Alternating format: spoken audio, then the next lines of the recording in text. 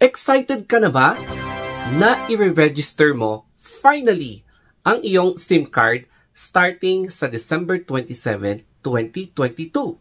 So, ang gagawin mo nga lang naman is i-register mo yung mga SIM cards mo sa Smart, sa Globe, or dito, Telcos. Finally, meron na tayong SIM card registration law.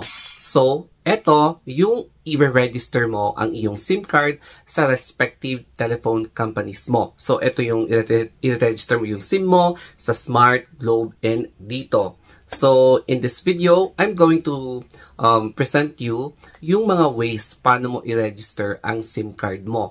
Yung mga requirements, tapos paano kapag minor ka, foreigner ka, yung mga ganon. So, sa next clip, ibabahagi ko sa inyo yung mga simple steps nga lang naman paano mo i-register mo yung SIM card mo. So, sa starting yan sa December 27 and it is, I think, 1 week from now, December 22. So, next clip. Magbe-base tayo sa, informative na post ng Balitang Tanzenyo. So, in here, we're going to start with SIM card registration that will start on December 27, sorry. Here's what you should know. So, from there, swipe natin. And dito, for SIM card registration for existing users, yung prepaid subscribers must register through Telco website, Globe, Smart, and dito. So, all existing SIM cards must be registered within 180 days from effectivity of the SIM card registration act. So, until 26 ng April yan. Yung postpaid naman is punta na lang kayo dun sa respective na telco and then dun kayo mag-register. Yan. Postpaid subscribers are required to confirm the info in the SIM register through the telco's website din para i-activate nyo yung postpaid na SIM nyo.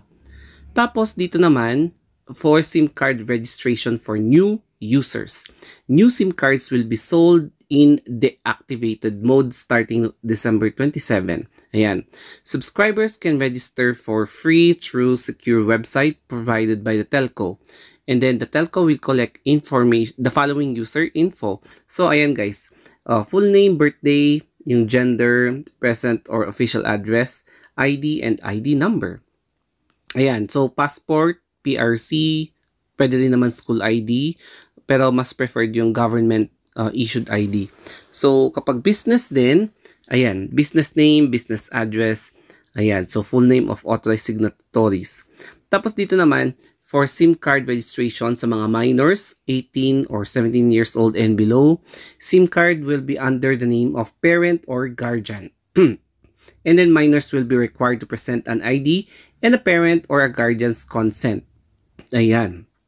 So, pwedeng letter yan or basta samahan ng parent or guardian. And then, ito naman, kapag foreigner. So, foreigners are required to present the following: full name, birthday, nationality, passport, address in the Philippines, type of travel, ayan, ID number or document presented. So, type of travel or admission document, ID number, ayan, ang dami.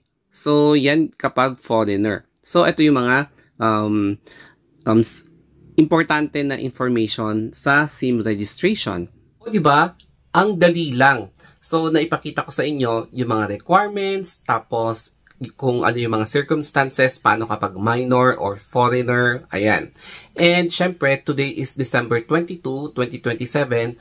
1 week from now, December 27, 2022, magiging available na yung mga webpage, yung registration websites kung saan i-register mo yung number mo. So, pwede namang more than 1, more than 2 numbers ang i-register mo para naman hindi yan madi-deactivate after April 23, 2023. Ayan. So, eto na yung next clip. Punta naman tayo dito sa KMGS Kapuso mo. Ayan. So, eto yung mga dapat yung tandaan. SIM card registration reminders. Here are the links to remember on December 27, 2022 for the SIM card registration. Ayan, ito yung mga link kung saan kayo magre-register. So, if you are Dito subscriber, ayan. And then, kapag Globe subscriber ka naman, tapos and then Smart. Yan. So, ito, reminders. Sa December 27 pa po available ang mga link. So, where can I register my SIM card? So, ayan yung mga sinabi ko. Mag-register kayo dito. So, what are the requirement information for SIM card registration? So, upon registering your SIM card, you are required to provide the following personal information. Ayan guys, yung mga pangalan, address, birth, gender, yung number nyo, tapos who can access personal information provided SIM registration? Syempre, ikaw. SIM registration law has explicitly, confidentially, ayan, yung non-disclosure provisions.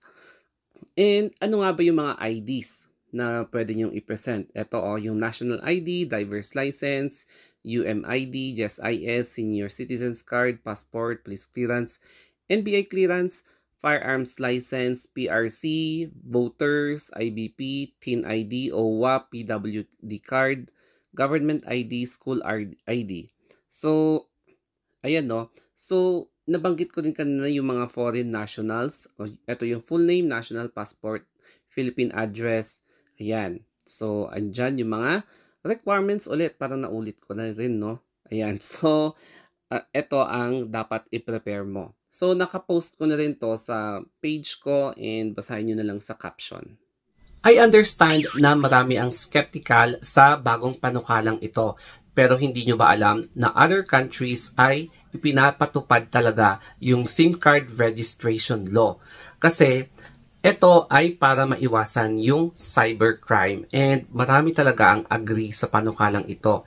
And finally, dito sa Pilipinas, meron na tayong ganitong law. So yes, for me, I understand kung meron pa rin skeptical, ayaw i-register kasi nga medyo naiisip nila yung mga what if na ganyan. Pero, syempre, in the near future, expected na magiging uniform ang law na ito.